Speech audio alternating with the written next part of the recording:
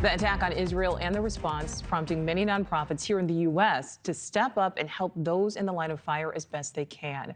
One New York-based group has had volunteers on the ground in Tel Aviv since Saturday, helping Israeli soldiers and their families. And they understand what those IDF soldiers are going through, as the group consists of hundreds of wounded soldiers.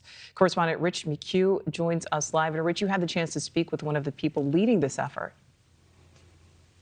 Hi, Nichole. That's absolutely right. The number of Israeli soldiers who've lost their lives in the attacks since Saturday, number 123. That's at least 123 since Saturday. The number of those wounded well into the hundreds. And today, a military aid organization known as Belev Echad, comprised of over 500 wounded IDF soldiers, has stepped up its mission to help. The organization's sole mission is to find these IDF soldiers and help them and their families any way they can. Since Saturday, the New York-based nonprofit has jumped in to help Israeli soldiers, giving them moral support as they head to the front lines, even packaging food for the hungry, bandaging the wounded. Earlier, I spoke with Aviv Bar. She is an IDF soldier, former captain in the Air Force there, wounded in the war there. She is also an American. She tells us the horrors she's seen in the last 4 days are unimaginable.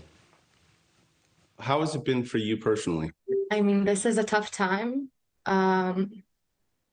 You wake up one morning and everything changes. In 1 hour, I'm going to go to a funeral. One of the Belev Echad members was murdered in the party in the south. We couldn't find her for the last 2.5 days. We were just informed 3 hours ago that she was murdered. This has been a very difficult time for all of us.